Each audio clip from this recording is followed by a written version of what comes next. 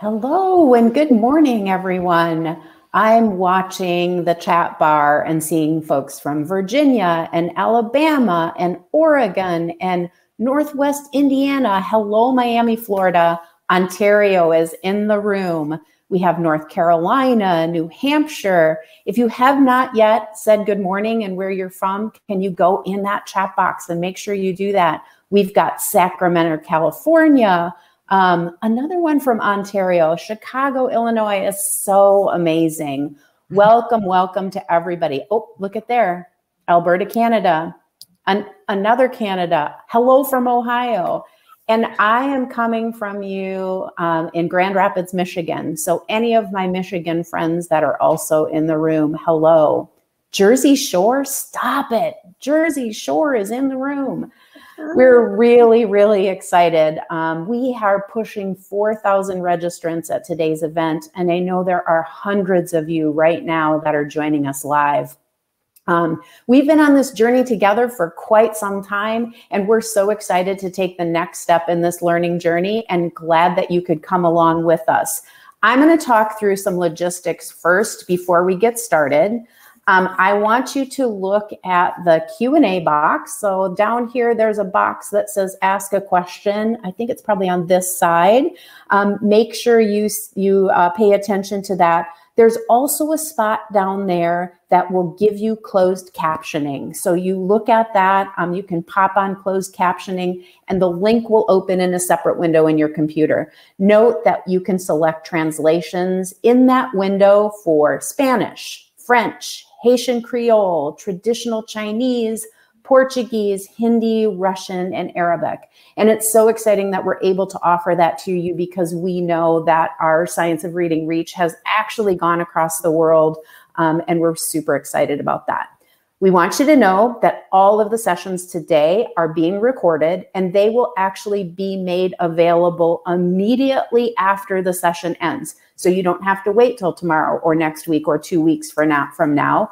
You will have access to them right away. And for you, that means I'm sure many of you are not able to join for the entire time. There will be sessions that you perhaps have to miss that you'll want to come back and listen to. And remember, use those sessions wisely to sort of share the love with other folks. And I can imagine some of you using them in grade level team meetings, in all staff meetings and professional development opportunities. Just share those, use those broadly, particularly this first session of kickoff. I'm so excited, but we'll hold on to that for a minute. We're going to be monitoring the Q&A, so I'll be monitoring that throughout the presentation. That's coming up. If time permits, at the end of the sessions, we'll try to answer some questions live. If not, you can come back to the recording where you can sort of see some of the questions being answered. So let's talk about what we're going to experience today and why we're so excited that you're here with us on the journey. I think I didn't introduce myself, so I think I'll take time to do that. My name is Susan Lambert. I'm the Chief Academic Officer of Elementary Humanities here at Amplify, and I am host of Science of Reading, the podcast. Many of you I know are listeners of the podcast. We're really excited about the friendships that we've developed through that podcast. We've intersected with lots of folks. And like I said, we've kind of all been on a journey together to learn more about the science of reading. What does it mean? How can I start my journey? How can I extend my journey? And for each one of us, really that journey looks differently. And no shame for where you are in that journey. If you're just starting on that journey, good for you. And for those of you that are further along, please connect with somebody that isn't as far along as you are and partner with them to learn even more. I know you are going to hear from some great folks today. Coming up soon is Dr. Maria Murray. I was literally on the phone with her yesterday in the morning, and we were talking about how we can even learn more ourselves and amongst ourselves and sort of the kind of environment and situation we want to bring to this whole learning experience. So I encourage you, no matter where you're at, lean into that learning journey, and you will never become an expert, because that's the great thing about science, is we continue to grow and we continue to learn. Okay, quick quiz for those of you. Get ready to put this in the chat box. But I want you to tell me what percentage of students, regardless of background, are capable of developing as skilled readers. So throw in a percentage. I'm watching that chat box. Throw in your percentage of what you think students can achieve regardless of background. We got 100%. We got one in there. Keep going. Other people have guesses about what this is. I love this. And I would say it's close to 100%. What we know is 95% of all students, regardless of background, are capable of developing as skilled readers. But there's a caveat to that. That is only when they receive instruction that is sufficient to develop their learning, meaning that the instruction that they receive is based in science of reading principles. And that's what we are proud to bring to you, is our learning journey here at Amplify on what does that mean in both like the basics of the science of what we already know and what are we continuing to learn more about. And so this today is another way for you to understand more about how classrooms need to change, how schools need to change, how districts need to change in order to get on that journey and ensure that we're getting all of our kids the kind of instruction, the kind of personalized learning, the kind of assessment we need to bring together in alignment with the science of reading principles to ensure that it's effective instruction.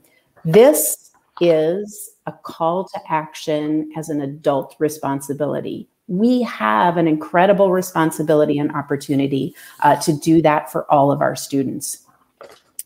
So I am pleased to introduce our first session, where we are going to be joined by both Dr. Maria Murray and Dr. Tracy Whedon, who are going to challenge us to think about what it means to be on a science of reading journey, and what it means for you and what it means for all students.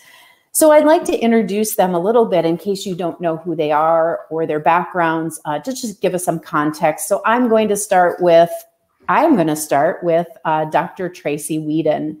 So Dr. Tracy Whedon is a seasoned leader dedicated to advancing literacy success for all and academic excellence for children regardless of zip code. Dr. Whedon has spent her career developing innovative academic programs while scaling transformational systems change. While serving for the past 5 years as president and CEO of the Newhouse Education Center, Dr. Whedon has expanded the reach and impact of this center from local nonprofit to broader impact across the state of Texas and on a national and international level. The mission provides evidence-based professional learning to all educators, information and resources to families, and adult literacy services. Her background includes executive director of academic planning, an assistant superintendent of curriculum instruction and assessment, a coordinator of professional development in a central office. But I think she says her roots are in her beloved city of Detroit, go Michigan, where she served as a high school English and theater arts teacher. And she professes to always be a teacher at heart. She is a graduate of the University of Detroit with a bachelor's degree in speech communication and English, received her master's degree in EDD and Ed leadership from the University of Houston, and is a loyal Cougar. So welcome, Dr. Whedon. And alongside of me on the other side is Dr. Maria Murray, founder, CEO, and president of the Reading League, a nonprofit organization whose mission is to advance the awareness, understanding, and use of evidence-aligned reading instruction. Prior to founding the Reading League, Dr. Murray was an associate professor at the State University of New York at Oswego, where she taught courses related to literacy assessment and intervention for 10 years. Mm-hmm. She received her PhD in reading education from Syracuse University, where she served as project coordinator for Dr. Benita Blackman's numerous federally funded early reading intervention grants.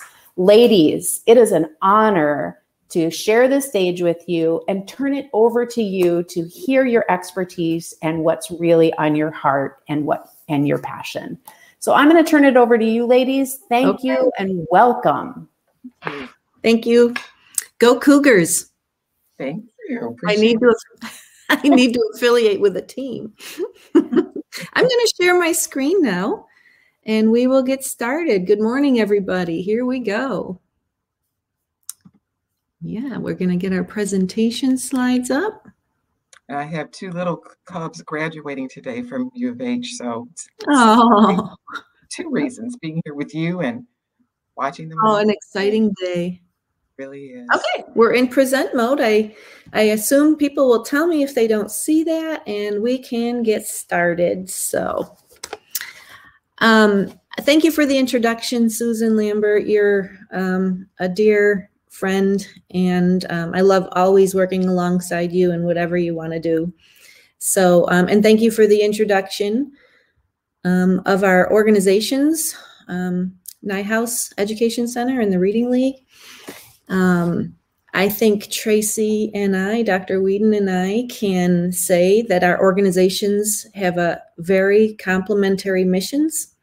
We do similar work, not identical, but very similar work. And we love to collaborate. And we're just at the beginning of that collaborative effort. I look forward to so much. So we're very pleased to have been asked to keynote this beautiful summit by Amplify. Oops, excuse me. There we go, present. Even though we're not together in person, all these people, it would be wonderful to be in one giant room together. Can you imagine the feeling that would evoke in us after all this time of being isolated? We do feel the support from you based on comments that we've received just in the last few days, people excited for coming into this together. So it's exciting to be among so many science of reading advocate friends who share that same passion that we do. So the theme of this summit is personalized learning. And most of us know that this means addressing children's and even adults and any learner's individual needs. And we know that it's even more critical come this fall in what we hope is a truly post-pandemic educational reality. And we have to focus our attention and all of our good work that all of us do on their literacy needs, of course, and all of their other needs. And as we're going to discuss here today, I guess I would say we're at a really critical juncture where we have to marry those needs that children have to the science of reading. We have to address those reading gaps that children have from every zip code, from every home, in all of our nations, wherever we live. And we have this wonderful tool that can get us there, the science of reading, like Susan just said. We can get 95% of our students reading proficiently with just Tier 1 and some supplemental assistance. And the other 5% we don't leave behind. We call them lifelong learners, not treatment resistors or anything negative. We got to help them too. Oh, and I just want to mention, I love Student Achievement Partners' definition of personalized learning. They call it, and I'm going to read here, an approach in which teaching and other learning experiences build on each student's strengths, address each student's needs, spur student motivation and agency. Oh, I love that. And help all students meet grade level standards and ultimately achieve college and career readiness. So science of reading, now more than ever, that was our theme last year for our conference, is going to play that critical role in strengthening this personalized learning that we all have to adhere to, closing the gaps that have widened in so many cases, especially for our foundational learners as a result of interrupted learning. And as we are here again to say to you, building equity for all. Tracy, I'm going to turn it over to you on this slide to say your wonderful sayings. And well, Maria, first of all, you know, you're my sister from another mister. We are such sisters, it's not funny. And it is such an honor to be a shoulder partner in this work with you. I love your spirit, love your heart for the work. And it's so important what you said, regardless of the zip code a kid comes from, or the girl or boy suit they were sent here in, regardless of the dialect or the language they are loved in, they must have the currency of the 21st century in their hands, and that's literacy. Right. Right. And COVID has underscored that. It's either a COVID crucible or a COVID chrysalis for us, right? We're going to learn from this. And this is a moment to seize. And it's such an honor to seize the moment with you and all the other amazing educators who are joining us today. And I hope you leave inspired, encouraged, and equipped with something to take away to keep pressing on for all of our children and adult learners as well. Beautiful. Okay. Okay. I'm having a little bit of navigation thrill here. So here is our second slide. And I want to let everybody know that this is not going to be a traditional keynote where there are a lot of slides. We are deliberately trying something different. And we want to build in some spontaneous conversation. Wish you were here with us, but we will have your spirit with us, and maybe the comments in the box will help us with that. But our content is going to hopefully lend itself perfectly to discussion and we hope deep consideration. So we also hope to have some time for questions and comments at the end. So many of you have listened to the podcast that I had the very amazing honor of doing recently with Susan Lambert regarding the defining movement. The defining movement, if you don't know, so I don't want to spend a lot of time on it because I already did the podcast and you can go back and listen to that. But the defining movement, on the one hand, is a group, a coalition of science of reading advocates that we brought together, and we've been meeting weekly since September. And our intention was to develop a definition of the science of reading, because there are so many definitions out there and not all of them are exactly correct. A lot of misconceptions have weaseled their way into definitions. So this defining movement coalition, it's a couple dozen of us, but the power in a movement is especially powerful when it's a social movement. So we love our little group, but our little group loves and needs all of you. We've been working very hard. Dr. Whedon is part of that group, a very influential part of it. And hats off and applause to the others. So what we've been doing is meeting weekly to really have conversations and do work around a couple of things. First of all, what is the definition of the science of reading, and why should that matter? Words matter, right? And definitions matter.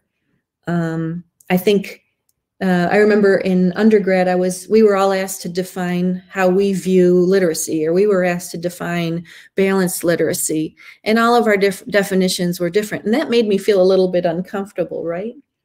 But with the science of reading, I think it matters because there are so many variations in how people define it, many of which are way off base. Some of them are, for example, science of reading is phonics, and that's it. No, it's so much more. This can lead to vulnerability, and we talk about that too. What do we mean by this vulnerability? If the science of reading is misunderstood, okay, entities such as publishers, policymakers, service providers, and so on, can claim to be in alignment with the science of reading, their product or their service. They can take your credit card or your school district's credit card and swipe it, and then we might remain mired in this decades-long just anemic growth pattern, right? If anything's going to count is the science of reading, or if we believe that everything out there is, or some things that aren't are, we will not have the reading outcomes at 95% for our children and adults. And this is just completely unacceptable. So the Reading League, speaking from here, we just love drawing people together. I think the Reading League in and of itself is a social movement built out of a need, as is NIHouse. So this is what we're all doing. We're giving our time to create this defining movement because our children are just too precious to leave to chance and instruction that is not aligned with the findings from the science of reading. So again, I'm already spending a little bit too much time about it, but I do have to come right out here and take a moment and literally ask each one of you, my friends, before this talk is over, leave the talk for just a minute, shrink us down, keep listening, and go to whatisthescienceofreading.org and add your name to the movement. There is power in numbers. If we can get thousands and thousands of people to say, I stand behind the science of reading and its promise to get 95% of kids reading on grade level, and imagine what that would do for our society and our democracy. If we can do that, and we could even eradicate low literacy once and for all, it's completely possible.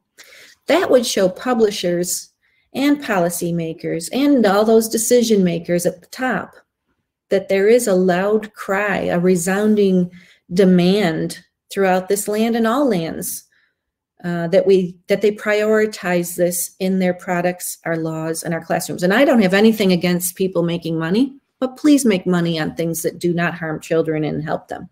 So do join us today. There's a counter at the bottom. We have about 6,000 people, and we'd love the thousands of people that are here today, if you haven't already, to join that movement. Whether you're a Reading League member or you belong to a NIHouse or work with any other organization in here, please also join the defining movement. And there's a little tab at the top, maybe not today, but sometime go into the tab that is the defining guide at the top. The coalition that I speak of, and that we've been developing sections of the defining guide that eventually every month we release. So if you join, you get an email and say, oh, the defining movement has launched a new section of the guide. Go check it out. And they're very short. We try to keep them about 250 words or less. Eventually this will be completed in midsummer, we hope. And then we'll even produce a tiny, tangible defining guide that people can bring, offer out in PTO meetings. Schools can offer it to their educators when they begin a transformation effort. State education policy meetings, etc. Your name added to this gives it strength and credence. So, okay, and just one exciting thing today, towards the end of this presentation, everyone here is going to get a sneak peek at what's going to appear at the end of the defining guide when it is done. So that's just a little tease for you. So you're going to get it first here. Okay, so before we talk about that culminating portion of the defining guide, let's share the beginning portion, what I want to call the preamble. So I'm going to turn this. Tracy, do you want to give it a little preface for why we did a preamble? Absolutely. Okay. Yes, I would love to do that. Okay. How we frame what we do is so important. And the why behind this movement is so important. When we think about 50% of prison inmates being dyslexic, 85% of adjudicated youth being functionally illiterate, when we think about having the highest incarceration rate in the world, and it's definitely juxtaposed to literacy and functional illiteracy, The why is crucial. So to be able to have the honor of writing it and getting feedback on it was just beyond my wildest dreams. And I think that's sufficient just to launch it. Okay. That is sufficient. Here we go.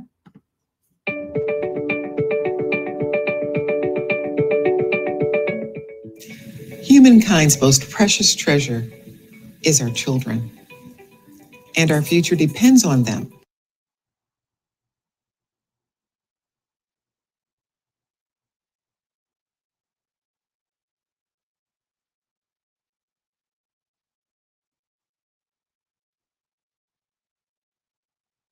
Okay, there's no sound, Maria.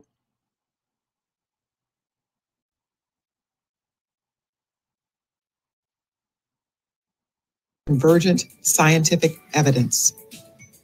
Research has yielded proven assessment and instructional practices with which every teacher and leader should be equipped. We believe that providing educators with this knowledge is a moral imperative. We are committed to evidence-aligned reading instruction being scaled with a sense of urgency in a comprehensive and systematic way by multiple stakeholders. We know that our children can be taught to read properly the first time. In a knowledge economy, the currency of the 21st century will be built on the foundation of skilled reading. Students who can read well have a place at the table of opportunity, whether their aspirations lead them to preparation for college or the workforce. We believe in a future where a collective focus on applying the science of reading through teacher and leader preparation, classroom application, and community engagement will elevate and transform every community, every nation through the power of literacy. Join us.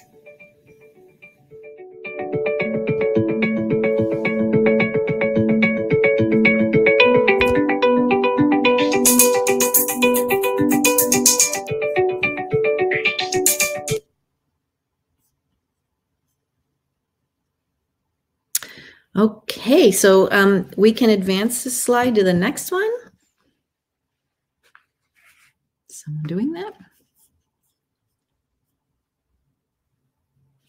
Our chat. More chat.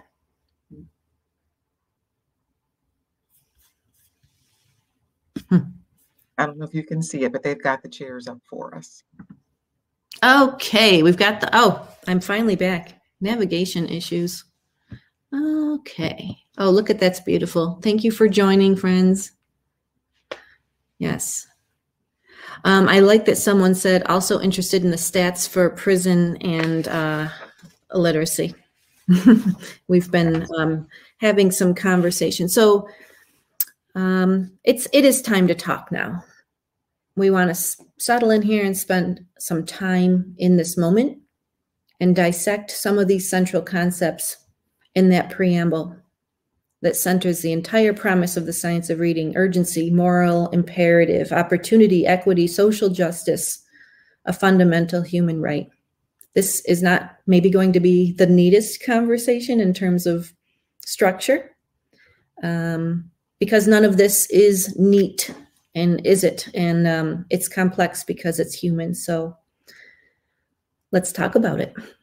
Yes, let's talk about it. And, Maria, part of this journey is just being really honest, looking in the mirror of the past and the future we desire, and being real about how do we get where we are today.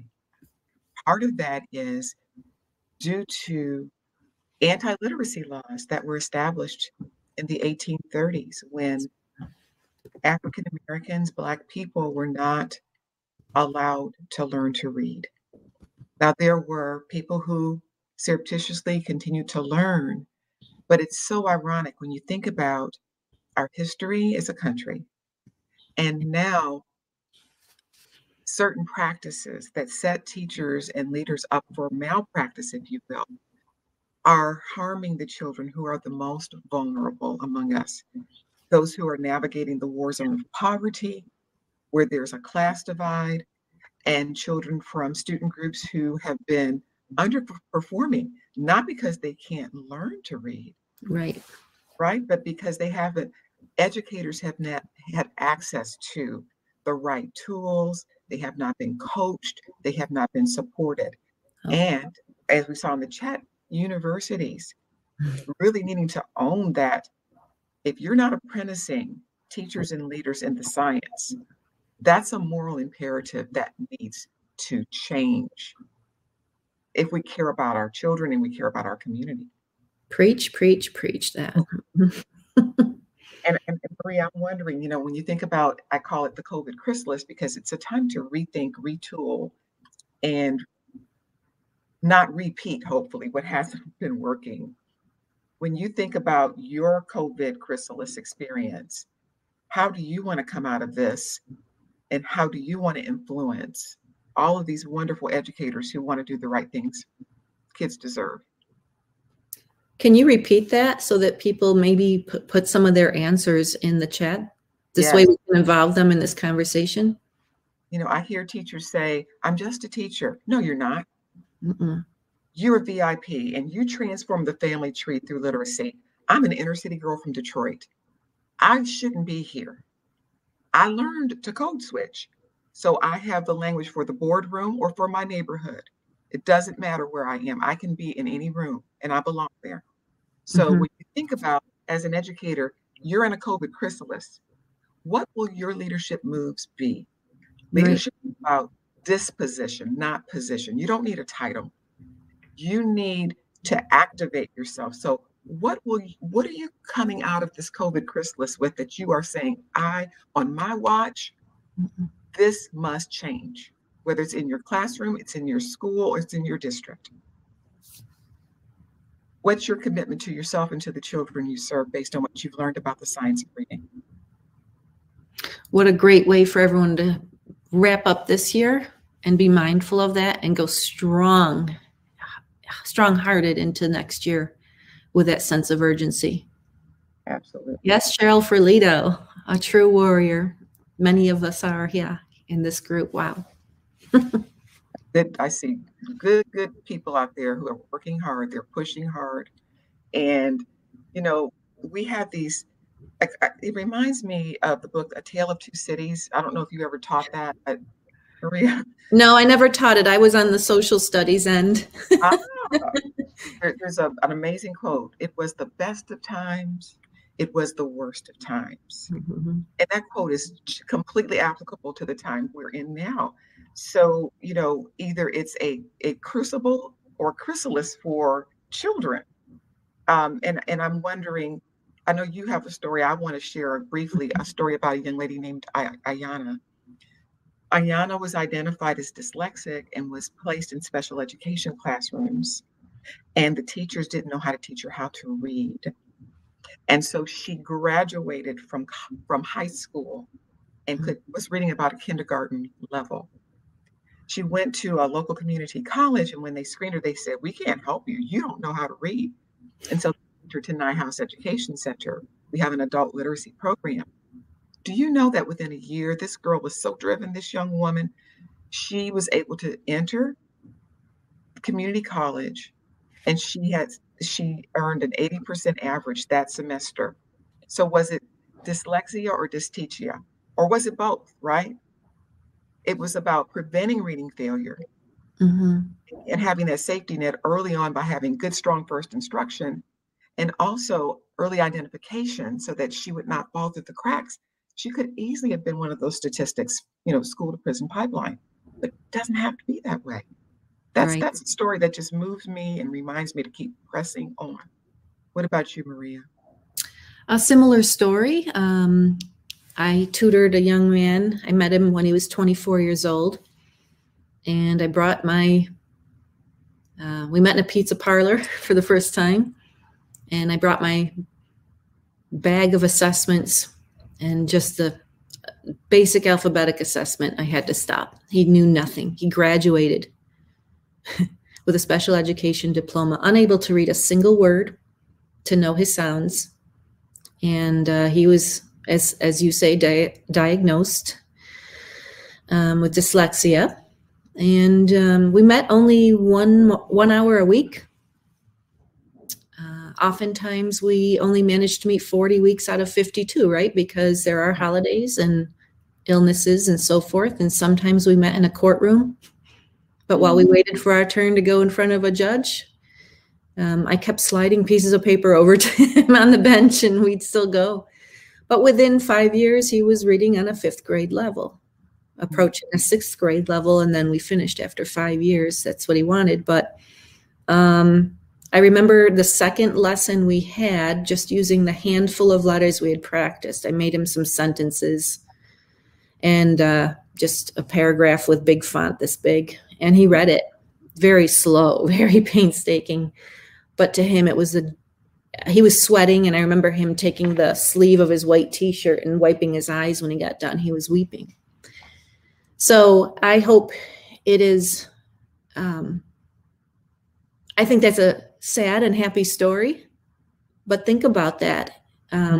It was another case of dyslexia. Yeah. He learned to read at the age of what, 27, 28 now, a few or 29. But he could have learned to read when he was 5. The fact that he did ultimately read, and so did your friend, and so do many adults when they're 52 or whatever. I mean, come on. Come on. They were missing that. So now these days we can screen and prevent this. We can prevent it. And Maria, the irony, the previous administration was paying attention to that stat as far as inmates, on average 50% are dyslexic. And so they introduced a First Step Act, and they can screen inmates and get them, get them treatment, hopefully. Because recidivism increases from, I think it's 70% to 15% if inmates learn to read. But how ironic to call it the First Step Act. The first step needs to be early screening and early, prevention of failure and good, strong first teach. Also, the Barbara Bush Foundation had Gallup do a national survey of adults. This is fascinating. In the Houston metropolitan area where I live now, if adults could read at least a 6th grade level, it would drive $71 billion of revenue in Houston. Think about that if we want to be nationally and internationally competitive as a country. Yep. Why do we think all of our presidents and their administrations in the past 4 or 5 administrations, have implemented legislation having to do with reading? It's a bottom line, bottom dollar, a lot of money going out and billions not coming in, trillions going out. So it costs, it's not just even a financial issue for our country. It's emotional, psychological, spiritual. Yes. Yes. Yeah. The burden of shame people have to carry is unnecessary. And if we could send somebody to the moon, why can't we make this our moonshot? Right. We make this our moonshot together. Yeah. This can be done. There's a wonderful group called the Learning Alliance in Florida that has they call it their moonshot moment. And they've been doing this work for a decade, building community support around their literacy efforts. And they are also a member of our wonderful coalition. So they contribute beautifully to that. Everyone, if you have time today, jot down a video that I would love to have time to watch today, but we don't. I've watched it dozens and dozens of times. I used to always include it in my instruction when I was a professor. I think if you go Google San Diego Literacy Council voices and faces of illiteracy, or just voices and faces should get you there, and click on videos. Amazing job interviewing a dozen or more adults who learned to read, but the angst, the tears, what was it like for you? were there books in your home? And she's like, they're books. We were lucky if we had furniture. And Right. she did learn to read. Now she's and she said her tutor said, I'm proud of you. And she cries and says, no one ever said that to me before. So what did that person as a child, yes, what kind of stunting did it do to her very life? And we know better now, friends. We know better. Oh, thank you for attaching that. Thank you, Andrea. Yeah, you. I mean, how can we know that? Yes. And how can we have these tools and not immediately say, Right. this is the law of the land? This should be the law of the land. For me, it's the driver for me, Maria. I think we have to remember our core values. Mm-hmm. And as educators, never get on the slippery slope away from them. And for me, my mom, who I talked to you about earlier this morning, she's the anchor for me because she was one of those kids who was highly mobile. She went to 14 different schools. Wow. She was navigating the war zone of poverty, struggling reader. Mm-hmm. And I think about the other little Bessies out there who, if I don't stand on my reading and literacy privilege and pay that forward as a moral ally, how dare I not fight for kids? The children in particular who are vulnerable because of, we talk about race, but we need to talk about class. COVID has really underscored the class divide. Yeah. Yeah. Trying to learn to read online. And maybe my permanent housing is a hotel room with my other 5 siblings, and I'm supposed to learn to read. We've got to be real. Yeah. About those dynamics. Yeah. And to do that, we've got to know how to get along and work through difficult conversations. Oh, shall we go there next? Let's do it, sis. Okay, let's turn this next slide, sis. There we go. All right. The theme of the day is purple, intensity. So we have to ask ourselves this question: how will we show up to do this work? In what manner? The work of prevention, intervention, consideration of all children, all the while keeping that view of equity straight in front of us. Absolutely. The coalition, we're getting to that part where I said this is going to be the culminating piece in the defining guide. So thank you to all the people that said they joined today. I appreciate it. And everyone in the coalition appreciates it. Linda Diamond is in our chat. She's one of our coalition members, and I'm sure others are. Please, if you're a coalition member, please say hello to the group, and all of their names are on our Facebook too, or on not our Facebook, on our website. So Tracy, let's explain how this code of ethics came about. You went onto Twitter and made use of social media to ask a question. Right. One of the things that I'm observing, that I've experienced, particularly as a leader, mm-hmm. is that at times adult ego gets in the way of best practice. Mm-hmm. And at times we may forget the why. And so if we forget the why is about the children and not about being right, if we forget to remain curious about other people's perspectives. When I was growing up, my parents told me, be quick to listen, slow to speak, and slow to get angry. Mm-hmm. And that was a way of showing outgoing concern for my neighbor. Mm-hmm. Most powerful force in the universe is love, which is an action word. It's outgoing concern. So if we want to show up and understand to that other person's satisfaction, engage with them for what's best for children, what can we agree would be reasonable? And in the tweet where I asked the question and said, don't we need a code of ethics? Because, social media is like the wild, wild west. Twitter and Facebook, right? Wild, wild west.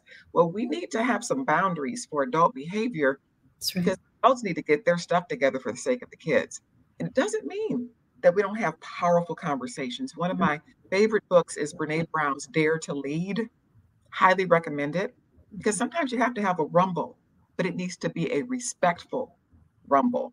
Yes. And a wonderful, wonderful educational leader and professor responded and came up with several really great ideas around what that code of ethics could look like. And we need input from our wonderful educators out there who would say, yeah, just like I signed on to the movement, I want to sign on to the code of ethics and help people show up for each other in a way that helps kids. I love it. So we asked, I think we can name this wonderful professor, Dr. Nathan Clemens. We asked him, or you asked him, like, that if we could use his code of ethics for now. You know, this is a starting point. Yes. I don't know that it could change too much because it's that good. Why reinvent the wheel? So here we have it, folks. And let's dig into this a little bit. And let's tag team. You want to take the first one? Oh, I would love that, please. Okay. So, you take the first one, yeah. Okay, I'll take it. Mm-hmm. Fairly critique all evidence. Do your homework. You know, I was over curriculum instruction and assessment, as you heard, in the Houston Independent School District, and it's the 7th largest district in the country. And unfortunately, sometimes I didn't know what I didn't know. Connecting with movements like this one will allow you to learn. You know, start with milk. Don't be too hard on yourself. It takes time to kind of soak all this information in, but let's be learners together, critique evidence fairly. And for researchers, let's talk to each other, not just at each other, because if our hope is that we see the translation of research to practice, if we can learn to talk to each other, it's going to accelerate that becoming a reality for our stakeholders. Thank you. Mm-hmm. Thank you. Yeah, striving to consider opposing views, never blocking them out entirely, because there's always a truth embedded in the opposing view, isn't there? There is, and maybe Twitter is not the best place to have those. Probably not. Rumbles, right? Maybe we have a timeout symbol we come up with in our circle where we say, okay, timeout, we need to huddle. And then you huddle up with that person, try to understand to their satisfaction, their perspective. You listen into the others and see where we find common ground. Mm-hmm. And if we have to disagree and, you know, agreeably disagree, that's okay. But putting it out there and pouring fuel on the fire through social media is more about the right. It's not what it is. Yes. Right. It's not. So what should we also do when we build equity for all within the science of reading? How can we proceed and in what manner? Second one is seek clarification. That's right. And I'm going to read what Dr. Nathan Clemens suggests for this. Do not accept evidence without looking closely. If things are unclear or ambiguous, seek clarification. Ask the authors. This is so true. Ask the authors. Email them. Reach out. Can you explain this to me? They love to know that someone's reading their work and it's not just going into the abyss of a university library. Researchers can be accessed through social media, LinkedIn, you name it. Email address, you can find them easily. Take time to look at the studies presenters or program developers are citing and ask, do these really support the claims? And if there's too much jargon in it, ask them to simplify. So seek clarification. And when there are opposing views to those clarification pieces, keep digging. And Maria had a great example of somebody who was, you know, brave enough to step into the arena, respectful. And I think we should acknowledge that person. Please, if you'd like, go ahead. I'd like you to do it. We got an email from Dr. Nell Duke a few weeks ago. This is a prime example of reaching out for clarification and wanting to add something else to our work as a defining movement. So yesterday, around this time, we had our defining movement meeting. She graciously joined us, was very gracious in saying all the things she loved about our definition, and then narrowed into one part that she thought we were too narrow in. And she was right. You know, we're going to fix that one little part. That's fine. And so that's the kind of example that can be set. So our group was willing to listen. She was willing to approach, and a resolution was almost instantaneous. And you know what really impressed me, Maria? Mm. I have to acknowledge someone I really highly regard. That's Dr. Louisa Moats.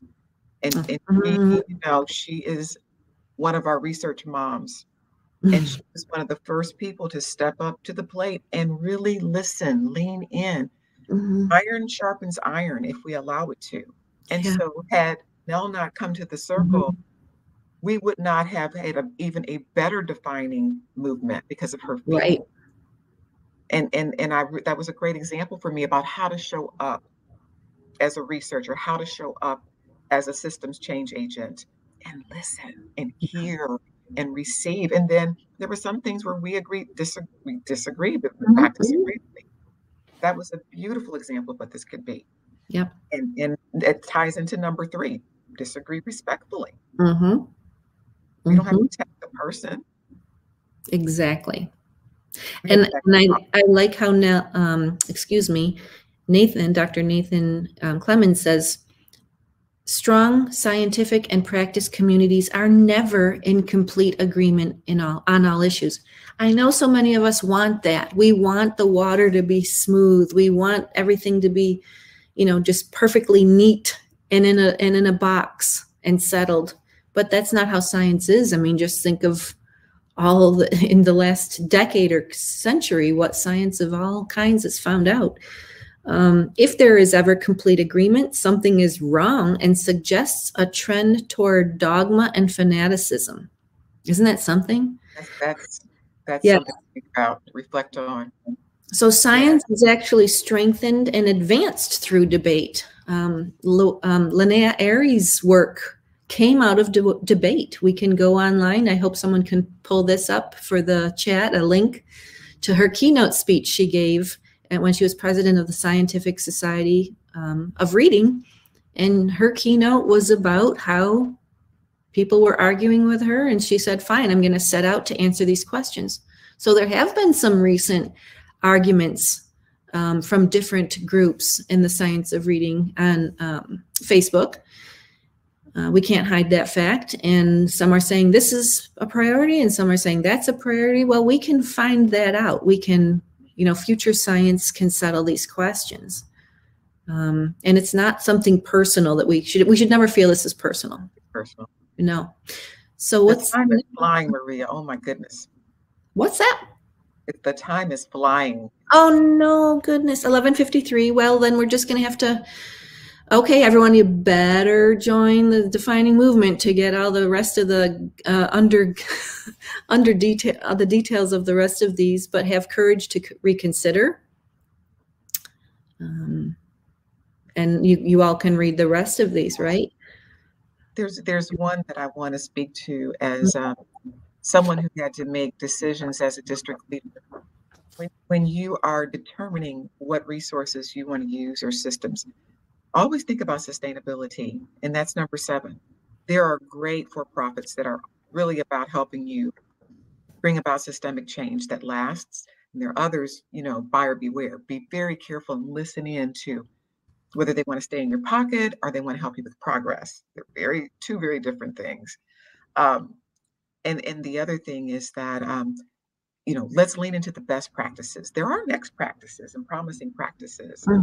We can share this code with more fleshed out detail, but let's not stop giving kids the treatment they deserve because we're experimenting. They're not our little subjects for experimentation, right?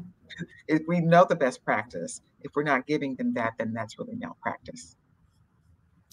That's fantastic. All right, so let's go to the next slide. We got to touch on the resolution trinity and give people a sense of what this part of the defining guide is going to be. Right. So, you know, when we have that opportunity to respectfully rumble, sometimes we're talking to somebody who can't solve the problem or help us understand. That's just glorified gossip. So it's really crucial to go to the person closest to the discussion point, and have that, give them the respect of giving them the opportunity to clarify your understanding of what they're saying. Sometimes we're just talking at each other or to other people. So this one's pretty straightforward. And it's just a matter of having the courage to tap into our values and give them that respect. So that's step one if there's something that's not cleared up in the air. Number two, at times you will need a mediator. Maybe you tried step one and it didn't work. So then, can we find someone we both mutually respect to help facilitate dialogue? Can we stay curious about each other's perspective? You know, there's not black and white. Sometimes we can get into this binary thinking. I'm right, you're wrong. There's a whole lot of gray at times. And that mediator can help us navigate that gray space until we understand more deeply to that person's satisfaction. All it does is earns and builds trust. And then we need to offer grace, because guess what? We all make mistakes. It's perfect. Nobody. And so if we allow that opportunity for mediation, it can be a real game changer in building those relationships and trust, which is the glue to moving things forward. And the last one is, sometimes we have to give somebody an intellectual timeout. It doesn't mean that we just sort of, you're silenced forever. No, it means we may have to let them know, you know, privately, this is this gasoline on the fire here, and it's not helping anybody. So let's take a little time out here and let's circle back and see if we can have a follow-up discussion that's respectful and the intentions are directed towards serving children. So the purpose, that our purpose and our why is so crucial. Where did the time go? I don't know. Someone stole it from us. I did. I stole the time from you, ladies. I'm back. Hi. Thank you for bringing us back, and it's good to be back. Can we go back to the previous slide just really quickly? I want to read those bottom two lines because our little images are sort of in the way of that. But what those bottom two lines say are, there aren't yet best practices. Wait, what is it now? Can you read those last two lines, Maria? Yes, I'm happy to. It says, if there aren't yet clear best practices, we will wait for next practices. Okay, I'm going to say that again. Well, there aren't yet clear best practices, we'll wait for next practices. And then the next line is super powerful. Science will get us there. Patience in the midst of urgency. These are just really two great quotes. So I just wanted to reiterate those and have you say them one more time. ML, you can go to the next slide where we can show contact information. First of all, thank you, ladies, for taking this time to have just a really open dialogue and, you know, transparent with all of the vulnerability and modeling for all of us how to lean in and really be learning leaders. So thank you so much for that. And I will tell you folks, when Maria said, reach out, email these people that you have questions for, go directly to the source, they will answer your questions. And just this idea of, you know, going right to the source to get some clarity, to understand the kids are worth it. The kids are worth it to make sure we understand and get all of our questions answered. So I just want to say thank you, ladies, for this spending time with us. It's been an honor. Yes. And a reminder that this recording will be available for anybody to go back and re-listen, which I'm sure you're going to want to, because there was a lot in here.